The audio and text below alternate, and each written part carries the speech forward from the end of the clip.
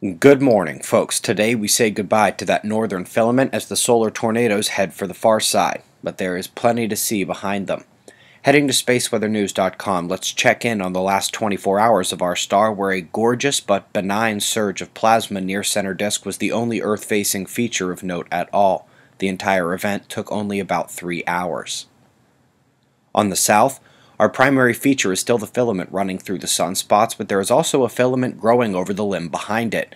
Let's switch from 193 angstroms to a combo of 304 and 211. Look at the limb back there to see the next filament coming in. The lone CME noticeable on coronagraph images is not Earth-directed.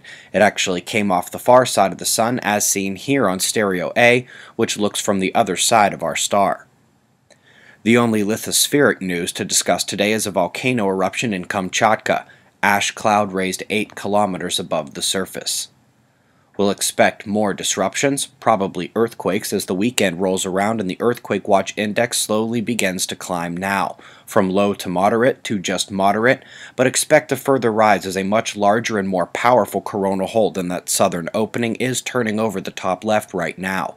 This may be enhanced by heliospheric longitudinal coupling, as the solar uptick should be on our doorstep, with Mercury coming in to conjoin Jupiter from the Sun's point of view. As is, we are already seeing an uptick in flaring 4 days prior to primary alignment, new spots growing on the departing limb, but also on the incoming. It will only be noticeable at the end of the sequence, but a flurry of small umbral development is taking place. We're going to need to be eyes open over the coming days to monitor for flaring. Looking at the solar wind, we see evidence that perhaps the coronal hole stream set in just after the CME impact, but the speed indicates that both are very weak, and as the BZ tips south in red up top, we are starting to see geomagnetic instability return. Low-level storm conditions are possible today, but right now the KP stands at 4. Top link today is to a Van Allen belt article by NASA.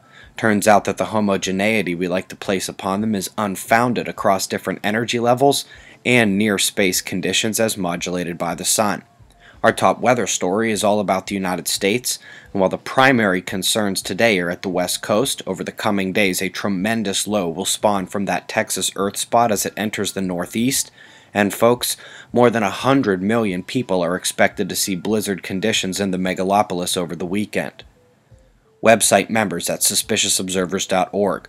We had a new Deeper Look episode posted yesterday about some UV forcing on the stratosphere affecting surface weather and long-term climate.